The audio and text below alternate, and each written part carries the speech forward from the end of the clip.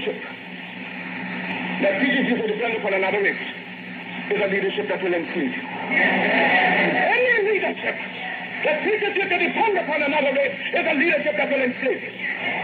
They gave leadership to our foreparents, and that leadership made them slaves. But we have decided to find a leadership of our own to make ourselves free men. Our great scholars have advanced through the colleges, the universities, have thrown away the blotted record. Babylon did it. Assyria did it. France under Napoleon did it. Germany under Prince von Bismarck did it. England under America under George Washington did it. Africa with 400 million black people can do it. If you cannot do it, if you are not prepared to do it, then you will die. You race of cowards, you race of imbeciles, you race of good for nothing. If you cannot do what other men have done, what other nations have done, what other races have done, then you have better die.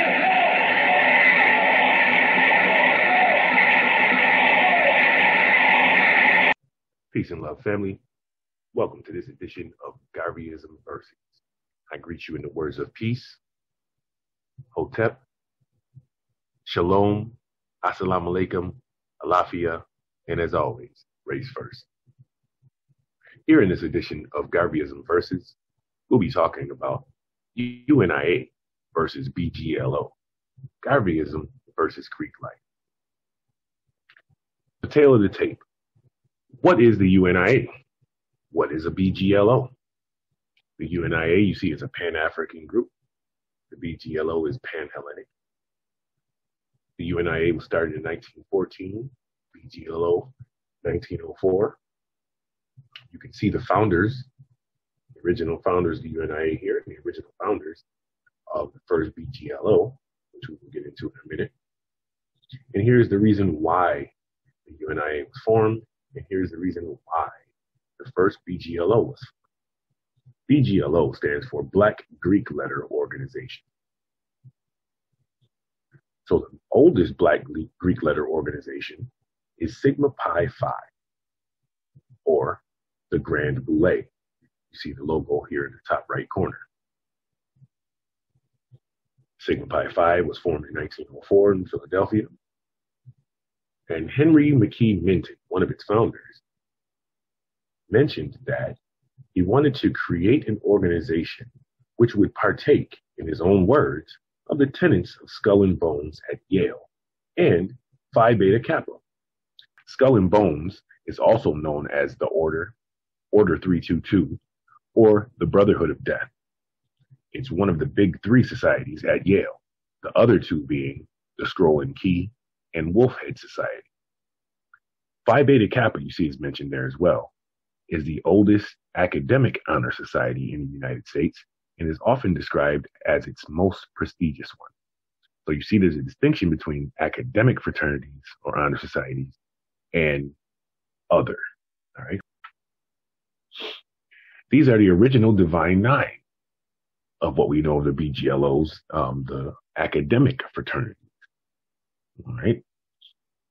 The Grand Boule or Sigma Pi Phi fraternity was the first. Now, mind you, that's not an academic fraternity. However, these were the original Divine Nine. You see the 4 male and the 4 female Black fraternity, or Black Greek Letter Organization.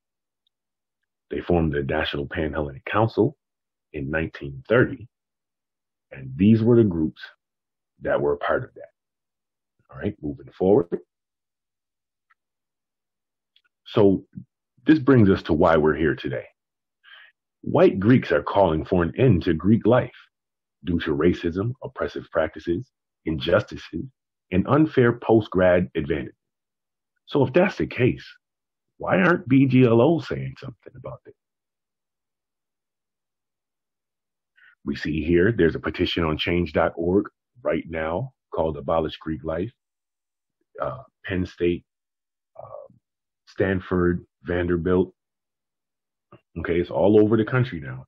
Mind you, if you pay attention here, you see that all of these articles are happening in 2020. All right. Students aren't just leaving Greek life, they want to end it. So this is what's happening right now. There's a call to end Greek life by the white Greek fraternities and sororities.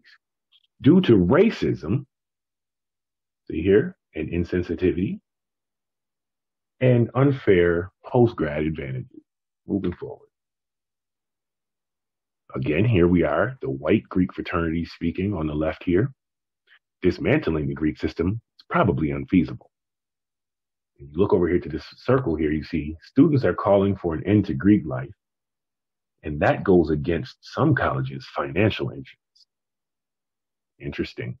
Moving forward, this circle here, we see elitist domain. Breaking up the elitist domain fraternity and sorority communities represent is the right thing to do. Despite the potential for controversy, some colleges have already begun to cut the mixer to senator pipeline. Now, what is a mixer? A mixer is all those frat parties you keep seeing. All the movies where you see them getting drunk and wasted, the beer keg parties and all that other stuff, keg stands and all that, to Senate pipeline. So straight from those to the pipeline. Just by affiliation. Moving on, you see over here, Brother Ali Chambers says he believes that Black fraternities are actually harmful to Black culture in the U.S. Now more than a century old, Black Greek letter organizations, fraternities or sororities, have more than 800,000 members. But are such organizations an asset, or do they work against African American culture? He argues that rather than unifying the Black community against the effects of racial prejudice, they have merely become a vehicle for Blacks to assimilate into white culture and society, and a means to create a self-perpetuating Black oligarchy. Now, we know oligarchy. We just did a government class just recently where we talked about the oligarchy of Greece, where it's the aristocrats or the elites, the small group of few that rule the many. There you go again, the elitist domain. All right. And deleting that is the right thing to do. Moving forward. So we see here, these are for flyers that were put out by several fraternities and sororities. And they mention the fact that there is an elitist group because 85% of all Black doctors, 80% of all Black judges, 75% of all Black PhDs, 50% of all Black attorneys come from HBCUs. And you see at the bottom right corner of each one of these identical flyers, there's a fraternity or sorority name there. So we know that majority of these judges, doctors, lawyers, etc., most likely are part of fraternities and sororities when on campus. Moving forward. Here's the Boule Journal. From what year? This summer, 2020. The Boule, again, is Sigma Pi Phi, the oldest Black Greek letter organization. And we see snippets from the article from this summer, number 2's journal. And they say, in summary, if we expect to see justice for George Floyd, Rayshard Brooks, and so many other Black men and women who were victims of police brutality, we are chasing false hope. Over here to the right, you see, why are police allowed to kill people? This is the cover story, right? Police officers kill people while policing and are seldom prosecuted. So the question is, do these people know? Like, these are the lawyers and judges now. Remember, lawyers, judges, federal judges, all right? Attorneys, business executives, okay? Reading these documents, you see that they understand the situation that we are in because they're writing about it. These are just headlines from the same article. And if you notice, we just did a recent class about qualified immunity, so-called law language, etc. And qualified immunity is a legal principle that grants government officials performing discretionary functions immunity from civil suits, unless the plaintiff shows that the official violated clearly established statutory or constitutional rights of which a person wouldn't have known. Now, when we did this class before, we spoke about the fact that qualified immunity is a way that they get away with killing us all the time because they use these codified languages to use the system. Moving forward, we know that we are 3 times more likely to be killed by police. Still, these numbers come from 2019, okay? And it struck me as odd that there's a book out called The Fraternity, speaking about lawyers and judges in collusion. And you see here, John Fitzgerald Malloy, who was a lawyer and a judge for half a century, mentioned how the lawyers and judges profit from our legal system, and he saw how it's been altered in favor of lawyers to the detriment of society. Moving down, we talk about that elitist group again. The power of the fraternity now exercises, including the power to decide President Bush over Gore, if any of you remember those conversations. Worshipping the Constitution in ways the founders did not intend, with lawyers and judges, the priests of that new religion. And we see again here talking about the school to prison pipeline. If we remember back in this other one here, they were talking about the mixer to Senate pipeline. So all of these pipelines are created by these groups that are in collusion. You see the word there. All right. So we know, and it's called the fraternity, which is just weird. It just struck me as odd. So moving forward, we know that, remember we said that the first BGLO wanted to be in the tenets of Skull and Bones. We know that Skull and Crossbones is Masonic at its core, and it also goes back further than colonial America. Moving on. In seeking to become a Freemason, Prince Hall assumed that Black Americans would benefit from the blessings of liberty promised in revolutionary rhetoric. So during the Revolutionary War, everybody's supposed to be brotherhood of man, et cetera, et cetera, et cetera. But what does it say there? Not so. For when he applied, well, he and 14 other free Black men applied in 1775 to the Boston Masonic Lodge for membership, they were refused. They successfully gained charters from the Grand Lodge of Ireland and later the Grand Lodge of England. Okay, here are the symbols over here. This was the first one that they tried to gain membership to. They were rejected. And you see the Grand Lodge of England gave them the African Lodge number 459 under the Duke of Cumberland, keyword under. Now looking at this image in the middle here, you see at the very top it says Knights Templar.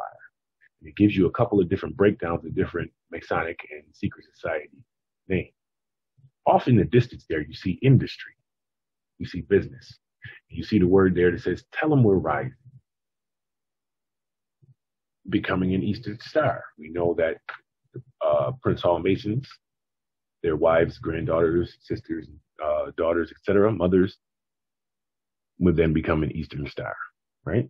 So this is the women version. And you see it's open to women of any race. It's not just a specific thing. Prince Hall Masons were specifically a Black organization. However, Black Eastern Stars are part of one larger organization. And here you see a breakdown of all of these different Masonic groups. This image here, you can Google, you can find it, it's easy to find. I only brought it up here so we can see the different things going on. We talk about the Scottish Rite, New York Rite, and the Grand Lodge of England, et cetera, where these things are, what they mean. What are we talking about here? Okay, it says the York Rite, more correctly, is the American Rite and is based on the early remnants of craft masonry. Unlike the ancient and accepted Scottish Rite, which claims to hold the power of conferring the first 3 degrees of masonry, in addition to those under its jurisdiction, those found in the York Rite have rightfully acknowledged that they are considered appended to those of the ancient craft masonry. So basically all of that is just saying that the York Rite or the American Rite, right, is under the Scottish Rite. Let's zoom in real quick. Take a closer look at what we're seeing here. Now on the inside here, you notice, well, first of all, you see it's 2 sets of stairs. One is obviously the Scottish Rite, the other is the York Rite. But under the stairs, this is a whole separate society within a society. And as you can see, there's the urn and there's something in the urn. Now, we've always talked about the circle within the circle as being part of that pursuit. Someone else looks at this and says the 360 degrees of knowledge inside the urn. I would say that this symbol represents the sun. That's how we represent the sun. It was a circle with a dot in the middle. Now, right off the top of my mind, I would say that represents the sun. And the sun is definitely bringing 360 degrees of life on this planet. Yeah. Here at the top of that platform, you see Shriners with the fez on, right? The shrine. This lady here is representing the Daughters of the Nile. I remember when my daughter was younger, there was a group that was going around the city talking about the Rainbow Girls. Here they are here. Here's the Order of the Eastern Star. All right. Here are the Tall Cedars of Lebanon. That will be a different discussion for another day. And here you see the Order of Demolay, of which Bill Clinton is a member. So when we talk about the elite system that creates presidents and judges, et cetera, this is what we're talking about, okay? One other thing, we want to notice that the Knights Templar are here at the top of the York Rite. Interesting. Moving forward. Again, we're talking about the elitist domain, all right? The mixer to Senate pipeline. Again, we got here Bill Clinton down here. It actually looks like him too, which is crazy. Moving forward. Dr. Steve Coakley gave an excellent lecture, and we'll have the link to that lecture in the description below, where he gives a breakdown of the boule. The word boule is derived from ancient Greek, originally referring to a council of nobles advising a king. We will get back to that in a second. The importance to steal the black professional away from Garvey was because an Afrocentric organization that articulated and captured the black professional would give whites no safe haven in the black community. So the boule was necessary to build up a group who had an investment in protecting the white system as produced by whites having stolen this land. Mind you, this is post-Reconstruction. Because you're going to sit up in 1904, just got your ass whipped in Reconstruction, just had Africa divided up before your very eyes, colonialized up the butt just after the fake emancipation, Civil War, slavery, some still in slavery. You can't pee in a white toilet. You can't eat in a white restaurant. This is fucking 54 years before Rosa Parks. You understand what period we in? Right. We talking about you got to lean way over to go Greek. That's right. There ain't even no radio or TV yet, so somebody had to tell you about them. You couldn't even read about them. You couldn't see nothing about them and hear nothing about them. There was no TV and no radio in 1904. So when you talking about you gonna set yourself up like tenants of Skull and Bones at Yale, you better believe somebody in around this boule, and we checking on this history of Minton, may have been a Skull and Bones at Yale as damn self.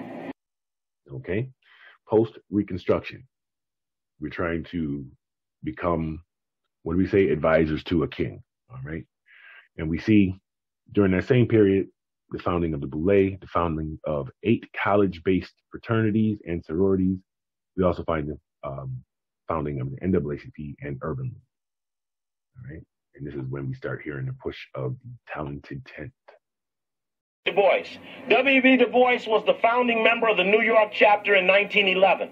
The concept of the Talented 10th developed at a speech that he gave on behalf of the boule, which was that the boule represented the elite of the black elite, the college-trained man. There was no other black man of influence than this emerging college-educated black man. And so this college-educated black man was put in or used by a lot of other people. W.B. Du Bois took it upon himself. And in the lecture on Black-Jewish relations, Africa 93, we talked about W.B. Du Bois' role in attacking Marcus Garvey. Well, it was deeper than we ever thought. We found out that the Harlem Renaissance, in fact, was a distraction established by Jewish philanthropy to deter Africans from back to Africa to get involved in poetry, art, science, music, as a distraction and a diversion from the goals and aspirations of Marcus Garvey. Du Bois, along with the first black Rhodes Scholar, Elaine Locke, who was 1908 to 1910. There was not another Rhodes Scholar till 1963 that Elaine Locke was a part with Du Bois of humiliating Marcus Garvey by calling them names like gorilla, dark, dumb masses, and they hedged their bet.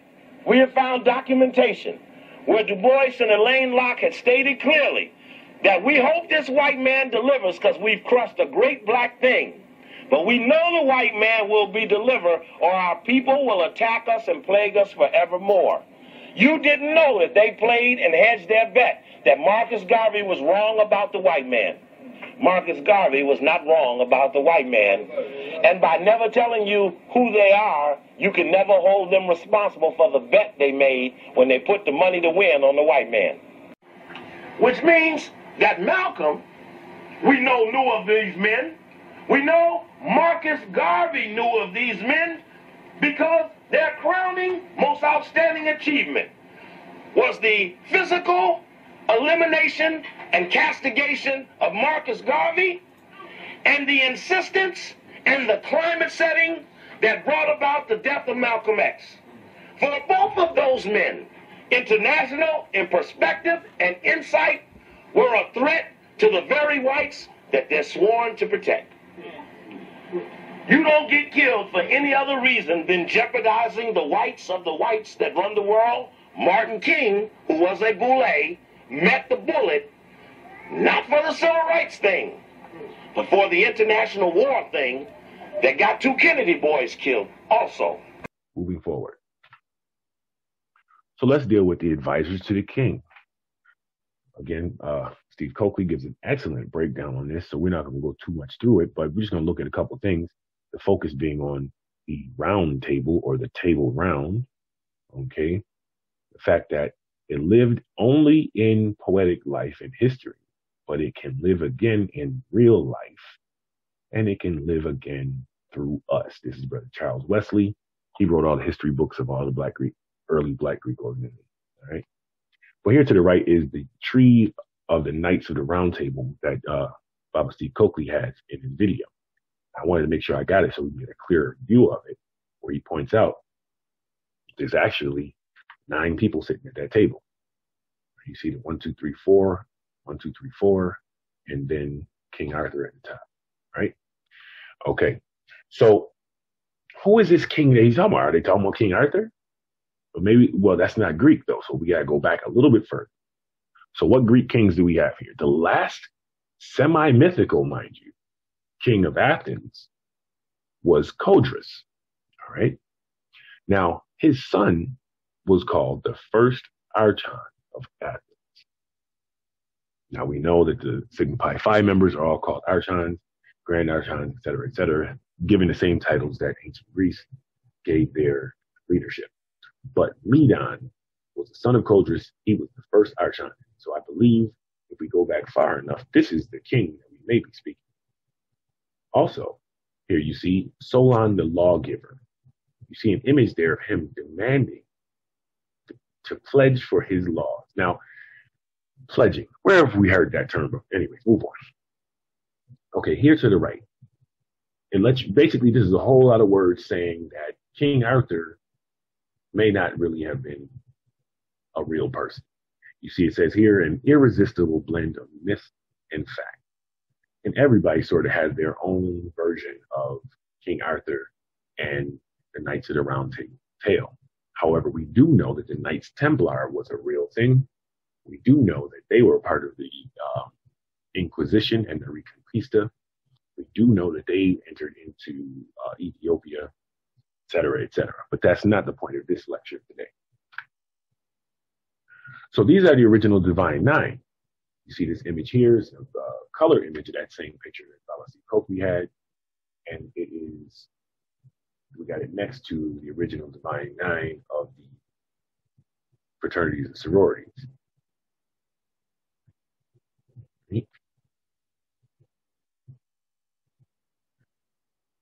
Like I said, every time you watch one of my videos, you're going to want the pause button on ready.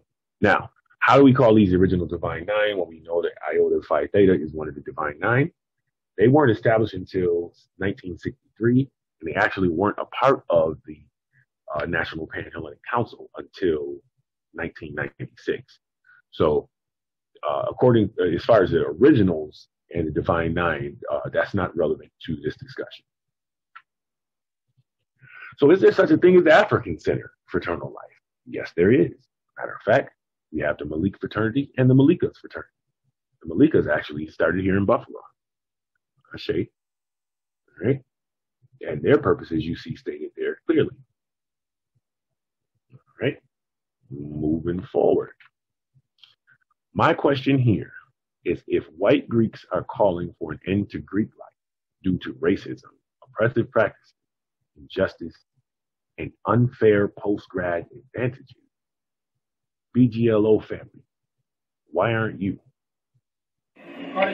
Carter G. Woodson, years after being a boule, wrote a book, The Miseducation of the Negro. Years after having been used in the founding member of the D.C. Boule in 1908. Knew that education, see, these were college. The key to all of these men were college education. So when he saw it and saw what had happened to him, he said we were miseducated by the damn thing. It was a fix. And that was coming to expose something that he had been. Du Bois, years after being left to dry by the Boule, left to dry by the NAACP, whose leader, Joel Spingard, and his mentor had been a spy for military intelligence, which came out in the Memphis Commercial Appeal story, that showed that Du Bois, too, years later sought to repent for what he had done. But he never exposed the Boule. He only personally felt humiliated for having bet wrong. And that's why we had to know that they made a bet, that there was an organized cross-out. The race problem will be solved through higher education, through better education, and black and white will come together, that they will never happen until Africa is redeemed. Because if those who like W.E.B. Du Bois believe that the race problem will be solved in America through higher education, they will walk between now and eternity and never see the problem solved.